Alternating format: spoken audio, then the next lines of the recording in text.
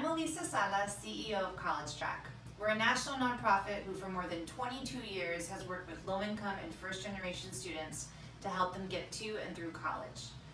We've learned a lot along the way about the particular challenges first-generation students face when they're considering or attending college, and I'd love to share some of these learnings with you at South by Southwest EDU next year. Today, 50% of college undergraduates in the U.S. are the first in their families to pursue higher education. And yet, of those who start college, only about 1 in 5 of those who identify as both low income and first generation will graduate within 6 years. That's unacceptable. So how can we improve their college experiences and make sure they earn their college degrees? We'll dive into the best practices and supports we've seen, starting with the first days of high school and continuing all the way through college graduation. Who better to tell us about the first generation college experience than the students themselves?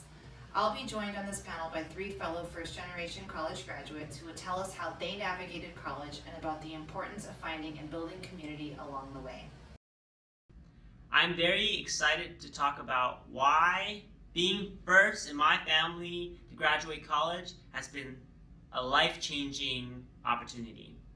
In Austin next spring is where I hope to share more about what it felt like to be a first-generation college student on campus. At Penn, I did experience a culture shock. Everyone had different experiences and expectations. People had more resources, networks than I had, which is why at times I felt very, very lonely. It felt isolating and very challenging. But for me, finding and building the right community for first-generation students was key to my life-changing moment at Penn. This topic is important to me not only because College Track works with first-generation students every day and we know their potential and promise, but also because I was the first in my family to earn a college degree.